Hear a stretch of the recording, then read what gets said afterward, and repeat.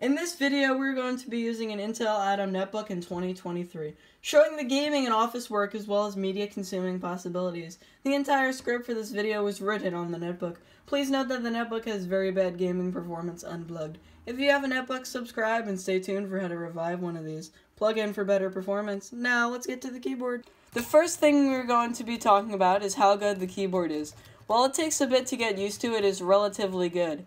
The computer in general is very good at offline office work. Let's get to the browsing experience. Online and talk about the web browsing experience. The best browser is Chrome 48, a very old version but new enough so that all sites load. Make sure to turn off automatic updates and deny all administrative access prompts, except during the installer. It is an alright watching experience on a YouTube client for low-end devices on Miller's software domain, but on the real YouTube client it's very choppy and unwatchable. URL in description. Now I'm sure you thought, what's the best OS for one of these? With specs like this, my personal favorite is Windows 10 build 1511 32-bit, but for gaming the best OS is Windows 7. I would recommend having both dual booted together. Finally, for what you've been waiting for, the gaming performance. As we have said, we're going to be using Windows 7.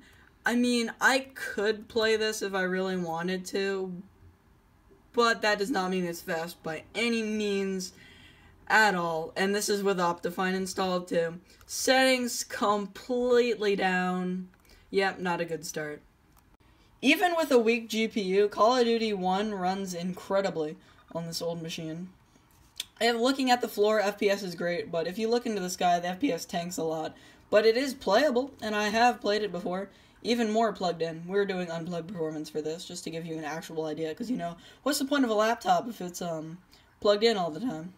Very, very playable.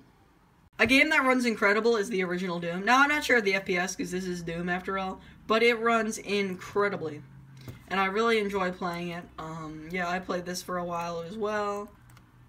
It just looks super duper good, even for the time, holds up really well, and it's a really good game. A game that runs well and looks really good is Quake 3. It's a full 3D game that runs at over 100 FPS, even unplugged. And it just looks super duper good. Really futuristic. I'm surprised this runs so well.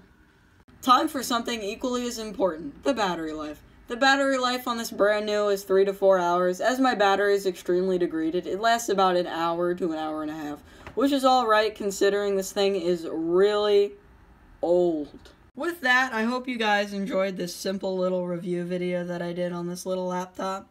It's pretty good. Pretty use it. I'd use it in 2023. I don't know about you guys, but anyway, make sure to like, subscribe. I'll see you all later. Bye!